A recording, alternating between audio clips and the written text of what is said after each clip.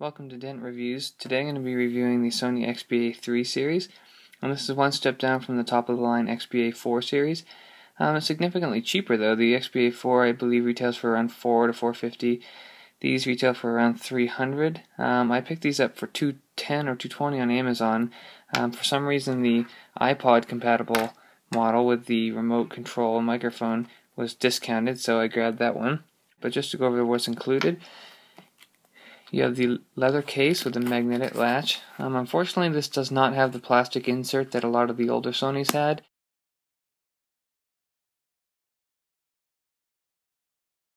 Where you would put the headphones into the molded grooves of the shape of the heads pieces, and then you'd wrap the cable around and then slide in the case. The last pair of Sonys I had with that, I still have them, and they're over 4 years old, 3-4 years old.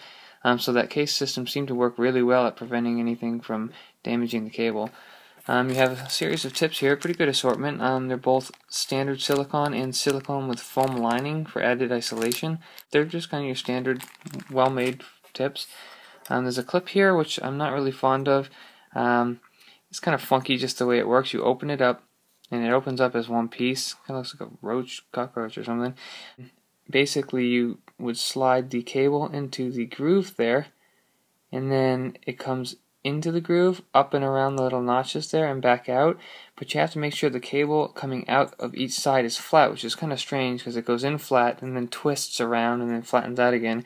And then you shut it and clip it onto what you want to clip it onto, and then you shut the cable into it. The problem with that is, if you don't have that cable perfectly flat that way, and you shut this, you will crimp your cable and you could damage your cable. Even it shows you a picture of it in the manual and warns you about it. So I'm not really fond of that. It just seems kind of finicky and odd. Then you have a little cable tidy upper here. You can put the cable through the grooves on the end, wrap it around, shorten the cable up a little bit. So those are the main accessories. You also have the iPod control in this model. This feels pretty good. I mean, it's not fantastic, super duper durable, but it's nothing bad about it. It's kind of just standard plastic. You press the volume up and down to control the volume. The center button pauses. A double click and hold will fast forward, and then a single click hold will bring up the voice control. I find the iPod control pretty useful. It's nice to have that voice control. I'm not sure how much you'd be able to use it in public with ambient noise and probably being embarrassed talking to yourself. Maybe not, who knows. But it works pretty well. You can just hit it and say, play Alan Parsons' The Raven, and bloop, there you go, Alan Parsons' The Raven plays. So it's a very nice feature to have. Whether or not it's going to reduce the durability, I don't know. I think if you take care of it, it's probably going to be okay. It is what it is, I guess. The basic design of this earpiece is pretty simple. It's kind of a basic round shape. Kind of bulky, but it's very light, and then it's got a slight angle with that tip, so you would put it in your ear like that. There's some very nice stress relief on the bottom of the cable end here, where it goes into the chamber.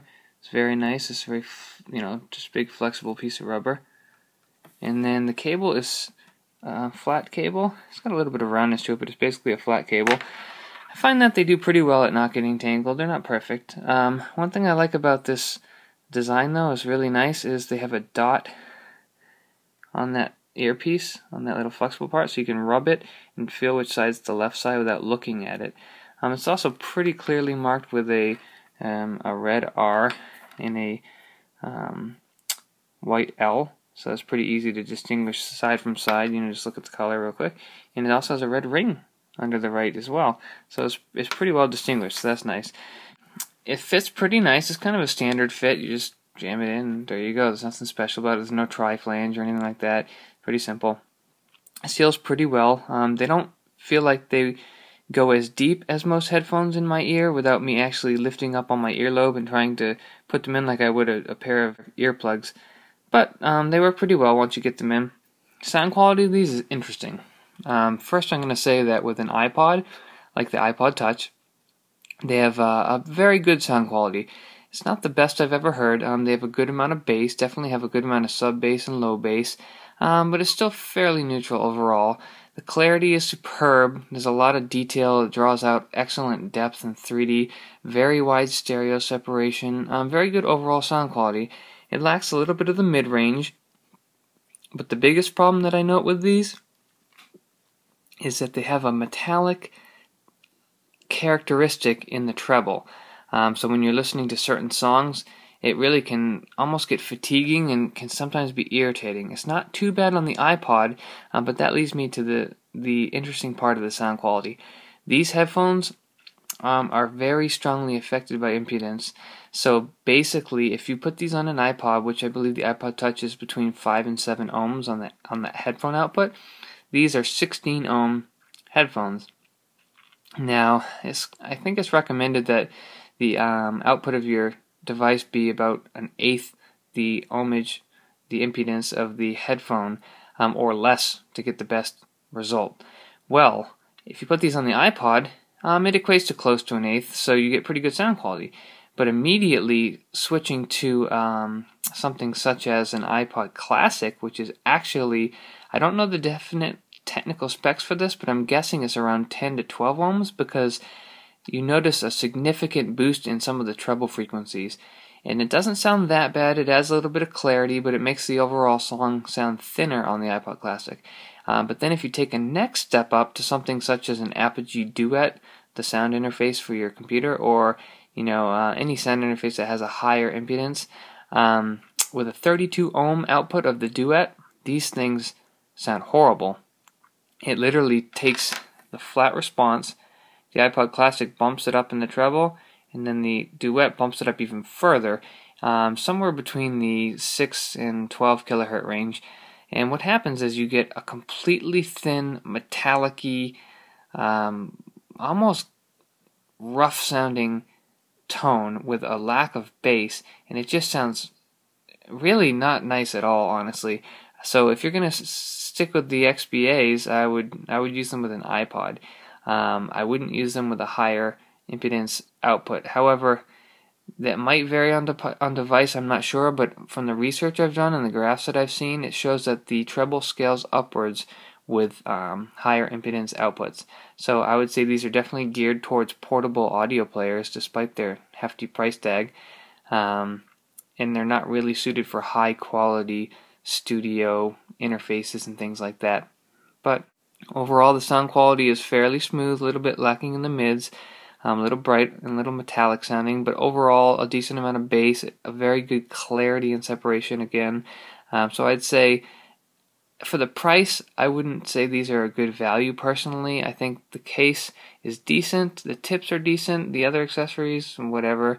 The style of the headphone, I actually like it. I think Sony did a nice job with the simplicity, but it kind of looks classy and shiny and has a nice relief and the nice cable and everything. But I just don't think they're the same value as some of the other headphones that I've tried out. For the $280 that they retail, especially not, but for the $210 or $220 that I paid, I think they're kind of above the value price that they should be at. So if you have a chance to try them out, I would definitely test them on the source that you're going to be using them on first to make sure you're not going to experience any of that bad treble spiking. If you do plan on only using it on an iPod or an MP3 player that has a low impedance output, then you may be fine and you may actually like these because they do provide a good healthy amount of bass compared to most dual balanced armatures. This is actually a triple balanced armature, so that's a separate one for the subwoofer as well, which is why these get a good bass response. They're not bass headphones, they're not super bassy, but they give a good healthy amount of bass. They don't lack and they don't feel like you're missing bass like you do with some of the other sets like the BA200 and the PFE112. They're not bad, but they kind of lack that low bass. These don't. These are pretty good. So that's definitely their plus. The negative would be the treble. So that concludes the review of the XBA-3. If you have any questions, please feel free to post them in the bottom here, and I'll try to get back to you, and thank you so much for watching.